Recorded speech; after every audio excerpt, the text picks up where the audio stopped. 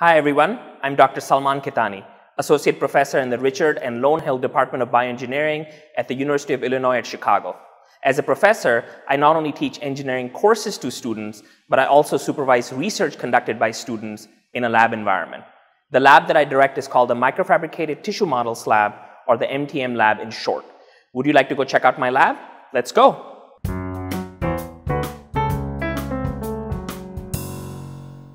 You're probably wondering what goes on in a research lab.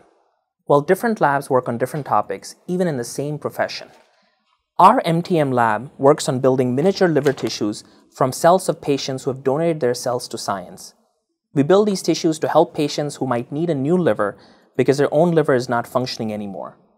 Our miniature liver tissues can also be used for testing the toxicity of new drugs before these drugs are ingested by patients in the clinic. Such testing is really important to make sure that people are not put in harm's way because many drugs can have unforeseen side effects.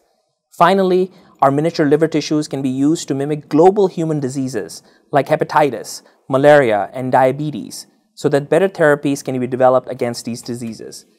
Now, while we love the liver because it is a fascinating and critical organ in the body, other labs in this field of tissue engineering focus on other organs like the heart and kidney. If I've caught your attention and you want to pursue tissue engineering as a career, please visit bioe.uic.edu to learn more about how to apply to UIC's bioengineering degree programs. Now let's go check out some of the projects that our students are currently working on. Hi, my name is David and I'm conducting research in the MTM Lab to pursue my PhD with UIC's Bioengineering Department. I work on creating miniature liver tissues using these small porous scaffolds made from silk that is harvested from silkworms. Turns out that silk is not only good for clothing, but also as a material for making tissues. We put human liver cells in these scaffolds, and the cells can survive in it for many months. Currently, we are working to make sure that these cells function in these silk scaffolds like they do in the human body. And once we are finished with this research, we will start implanting these miniature liver tissues into animals with the help from clinicians. Hi, my name is Ware, and I'm a fifth-year PhD student here in the Microfabricated Tissue Models Laboratory. Besides silk, we can also make liver devices that can be used for drug testing. Here I'm showing you a rubber polymer attached to a plastic bottom. We put liver cells on the plastic bottom, seal it off with the rubber polymer, and then flow some blood-like liquid over the cells to mimic what happens in the body.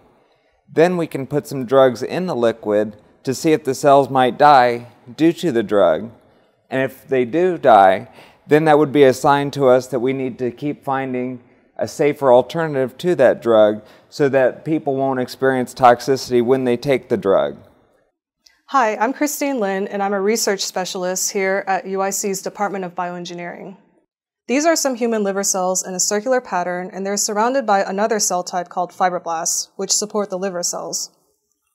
We call these micropattern co-cultures because the liver cells are patterned in small microdomains, and there are two types of cells next to each other, which makes it a co-culture.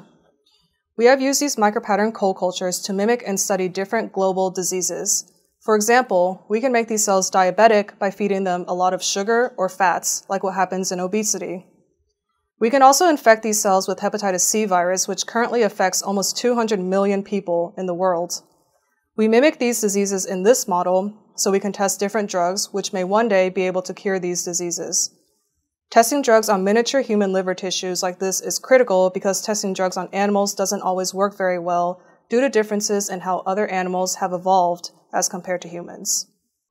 If you're intrigued by what we do here in the MTM Lab, check out our website at mtm.uic.edu for more information about our research and the students behind it. Tune in for more exciting things coming from the MTM Lab.